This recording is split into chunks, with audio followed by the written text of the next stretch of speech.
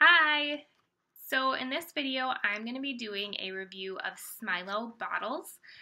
These are something that I first saw on Instagram. I've also seen them heavily advertised on Facebook lately. These are the Smilo bottles. They have the 10-ounce version and the 5-ounce version. They also have these nifty little silicone holders on the side. They advertise the one pinky hold because when you have a baby, you have your hands full. So, like I said, I first saw these on Instagram and I was like, oh, those look kind of cool. And they advertise a lot about how their company started. And it was kind of a group of people. One's like an orthodontist, one's a doctor, like something else. So I was like, oh, that's kind of neat. I obviously thought they looked cool.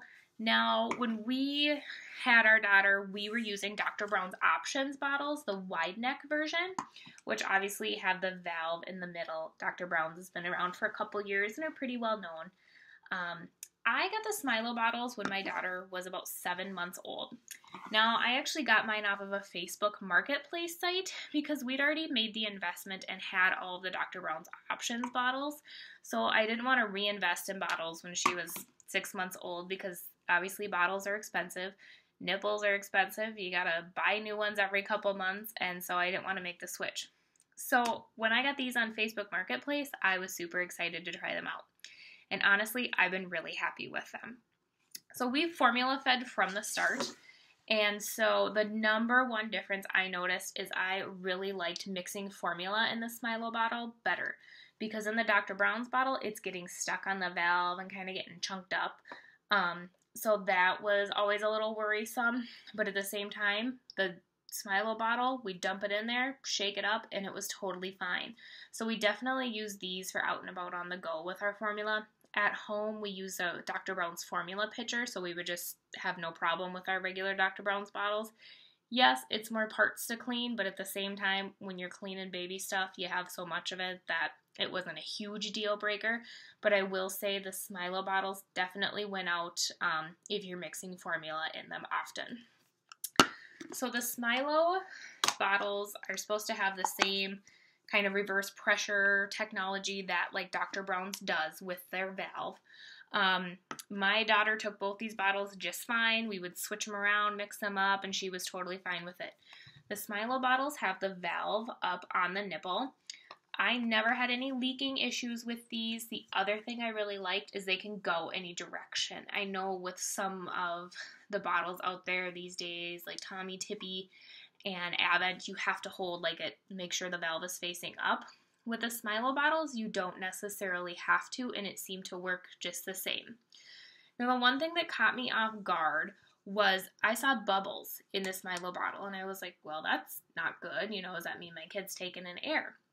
Well, from reading more on their website and their customer service stuff, it said the bubbles were normal.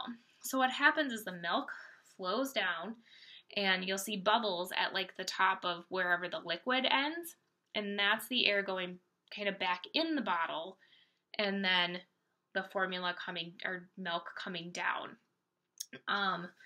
Like I said, my daughter never had any issues with the Smilo or the Dr. Brown's and seemed to take both of them really well.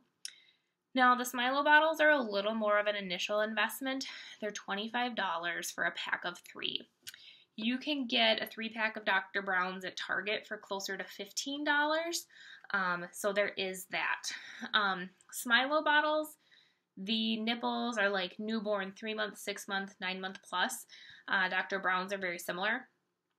Now, Smilo nipples are sold in 3-packs for $6. Dr. Brown's are sold in 2-packs for $5, which is kind of annoying because their bottles are sold in 3-packs. You'd think their nipples would come in 3-packs, but Dr. Brown's kind of cheaps you out a little and only gives you 2 for $5. So Smilo's nipples at the 3 for $6 are a little better deal.